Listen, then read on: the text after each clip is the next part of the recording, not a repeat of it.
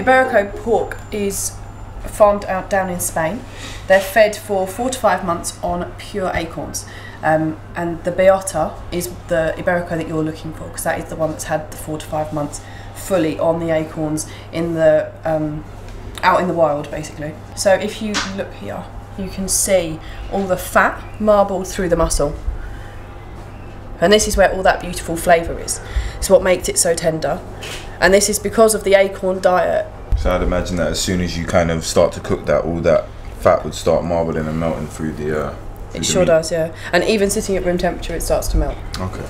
The Secreto is from just up round by the shoulder blade. But because of how it's all marbled and the fat that's running through it, it will just melt.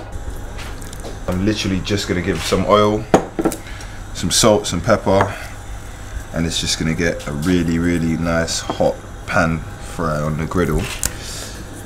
Just because, like I said, with this, it's got so much fat running through it and so much marbling running through it, you literally want to give it a really, really, really nice light grill.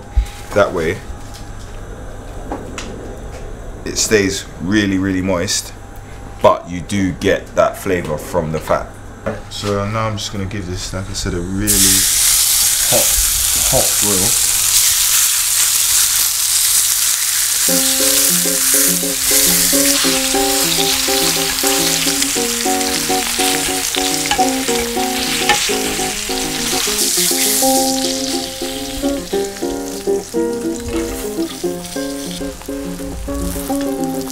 I'm just sticking some bread in it, just to catch all of that gorgeous fat that's come off of it.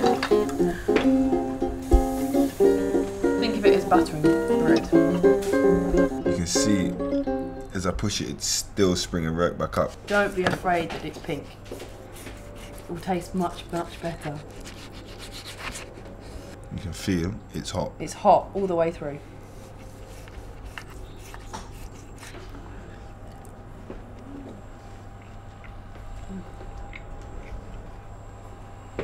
It's gorgeous. It's so creamy. It is really, really creamy. It's so smooth. Hint of nut at the back of it from the acorns. Definitely. It's juicy, it's tender. Not what you necessarily think about soft. pork.